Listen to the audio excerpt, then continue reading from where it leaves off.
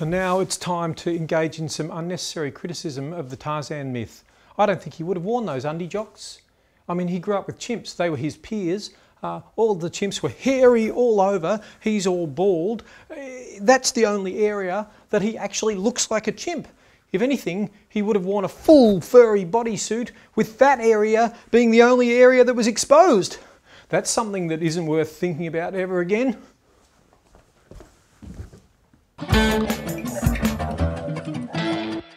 It's the tiny little bit at the end of the video, the little bit where you decide if you want to subscribe for it. You can think quick, yeah, have a quick think, and I think you're going to think I'm going to click on that link. Don't wait, don't hesitate, don't linger, just click on the link on the end of my finger.